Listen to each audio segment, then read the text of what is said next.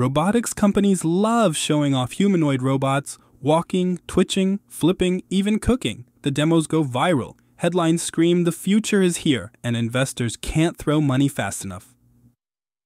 But here's the truth. Most of it is smoke and mirrors. These robots look amazing on stage, but in the real world, they're fragile, clumsy, and about as useful as a flat-pack wardrobe with missing screws. Let's break it down. Before we dive in, don't forget to hit like and subscribe for more real talk on AI and robotics.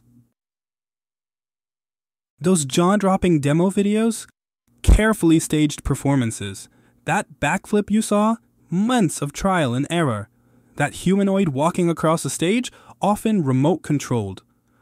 Behind the scenes, engineers are resetting robots, editing footage, and praying nothing falls over mid-demo.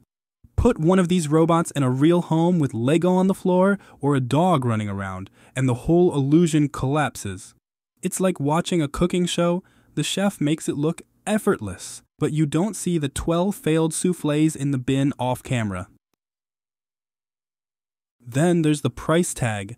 Companies love to say their robots will cost about the same as a car. Sounds reasonable until you remember that prototypes cost hundreds of thousands to design and maintain.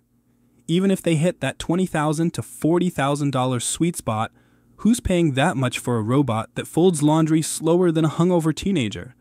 For now, these things are more showroom ornaments than household tools. You could buy a dishwasher, a vacuum, and still have enough left over for a holiday, instead of watching your $30K robot knock over a plate.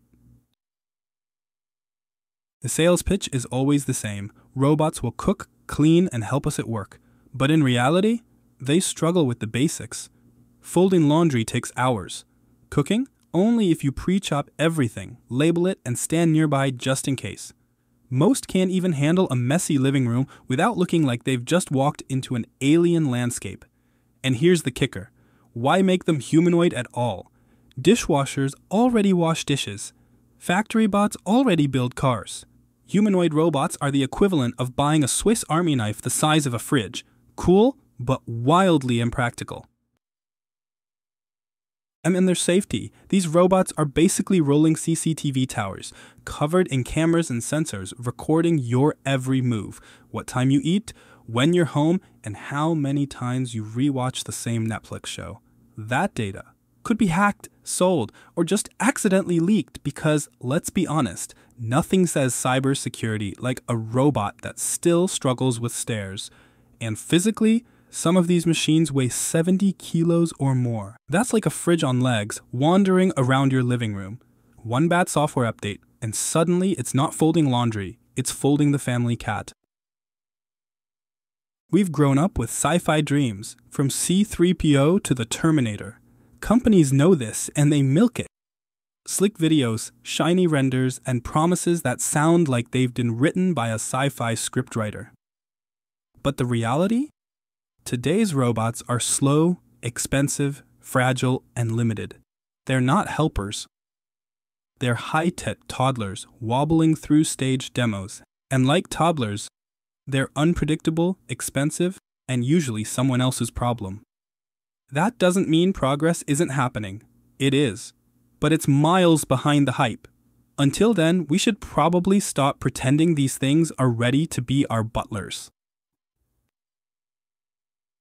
Humanoid robots are coming, but maybe not in the way companies want you to believe. Right now, they're more circus act than solution. So, the question is, do you buy the hype? Or do you want to wait until your robot can at least handle a flight of stairs without needing tech support? Humanoid robots are still stumbling, but AI isn't. That's why we run the AI Cyclops workshops. One day, no jargon, just practical AI skills you can use right now. Check out the AICyclops.com or call 01908 382457 to grab your spot.